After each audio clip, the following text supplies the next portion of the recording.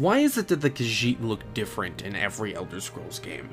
If you've played more than one entry in the Elder Scrolls series, you'll notice Khajiit, or the Catfolk of Tamriel, have different appearances from game to game.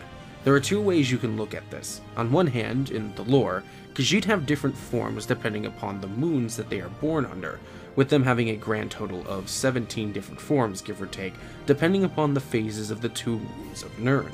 Each one is born the same, with them changing as they grow up.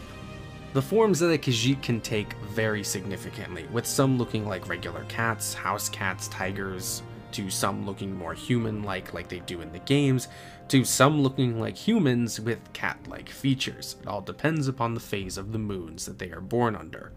The other explanation is that the art styles change from game to game, but that answer's extremely boring, so I thought I'd end it with that rather than lead on with it.